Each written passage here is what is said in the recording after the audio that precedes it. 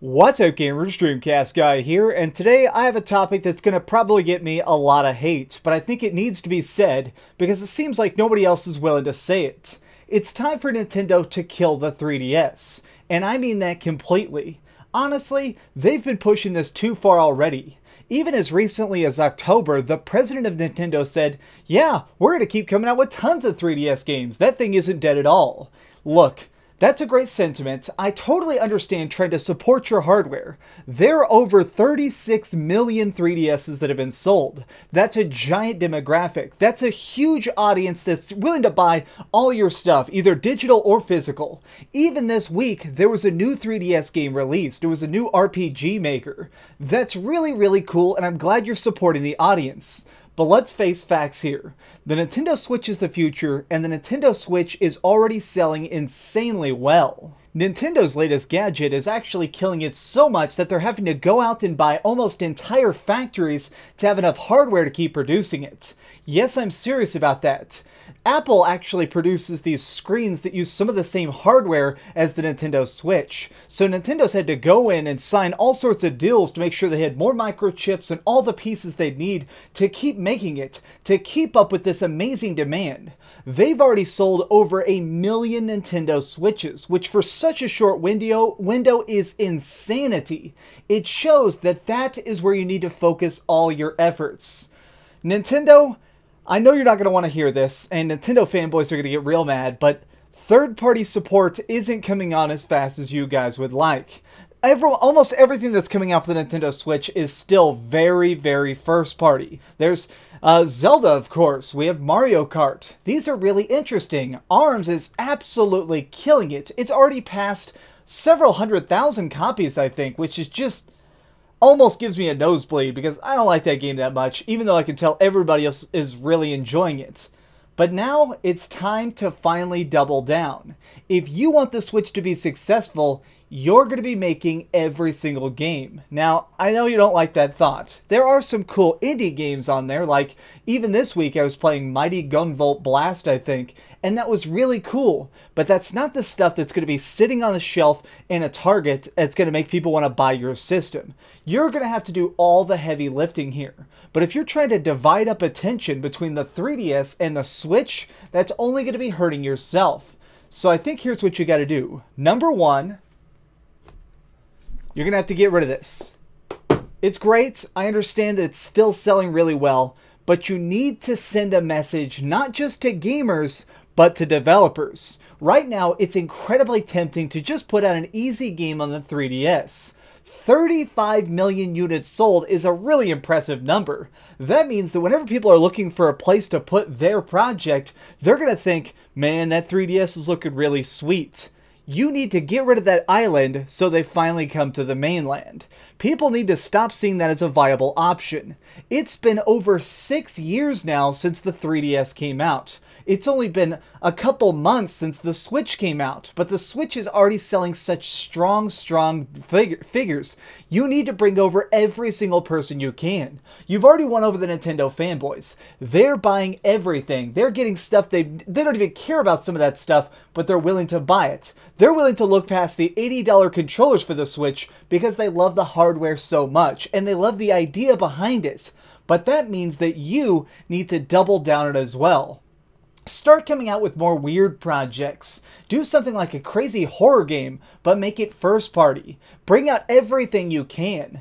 And here's what's really important. Start making stuff that looks like a 3DS game. Now, I don't mean that graphically, but start making stuff like a 2D Zelda. Make something that normally would be at home on a handheld, but exclusive to the Switch. Now, imagine if you made a Triforce Heroes sequel. Call it 4 Force Heroes. Now, I'm just making up that title, and I know that's cringy and bad, but imagine if you made a 4-player co-op 2D Zelda exclusively for the Switch. That's the kind of stuff that you guys need really badly right now, and it'll send a really clear message, not just to investors, not just to gamers, but to developers. And I feel like that's what you really need to do right now. You need third-party developers to support this system. You can't hold it up alone.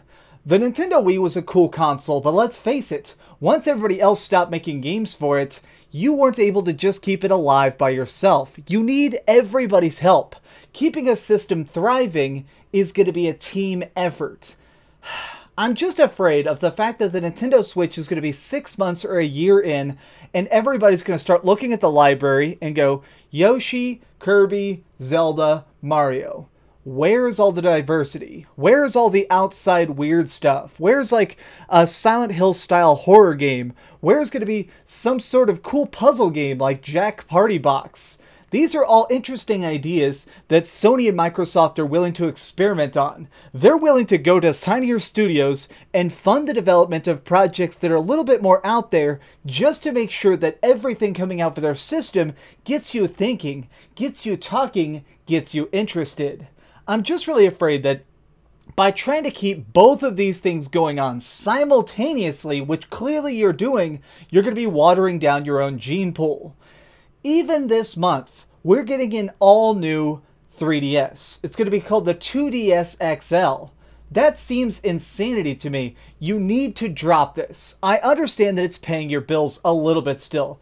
This is the main argument that I've seen on Twitter from people who are huge diehard supporters of Nintendo. They say, why would they kill this? Keep printing them as fast as they can. As long as people are buying the 3DS, support the 3DS. People in Japan are still riding the trains every single day with millions of 3DSs in their hands. Why would you purposely tell them to stop playing if it's paying your bills?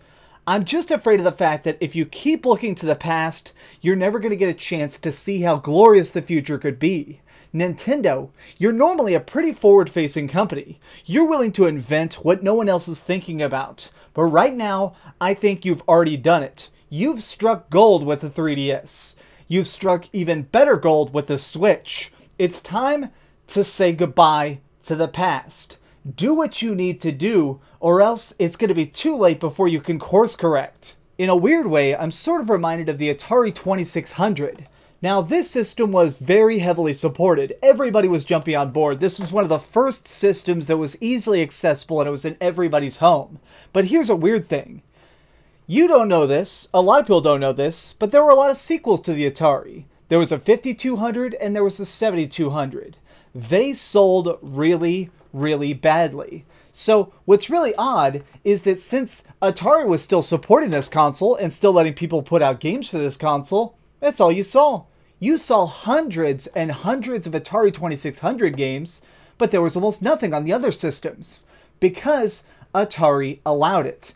They just let anybody put out any game for any system. So instead of trying to look towards the future and plan for better graphics, better controls, and better options, they were looking towards the biggest sales pool. Well, if I can put out Pong on a system that has 50 million units, of course I'm going to do it. Why would I go for the new system that only has 1 million units sold?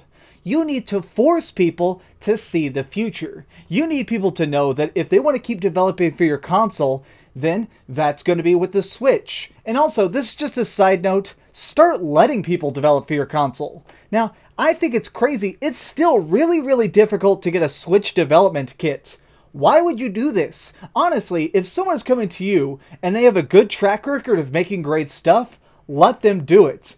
Now, this is a total shot in the dark example, but I've been playing a lot of Crash Bandicoot Insane Trilogy this week. If that studio somehow came to you and said, hey, we have permission to put Crash on any system, can we make it on the Switch?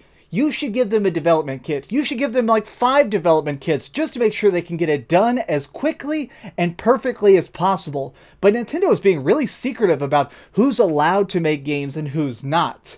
You need to loosen the noose on your own neck, or you're going to strangle yourself.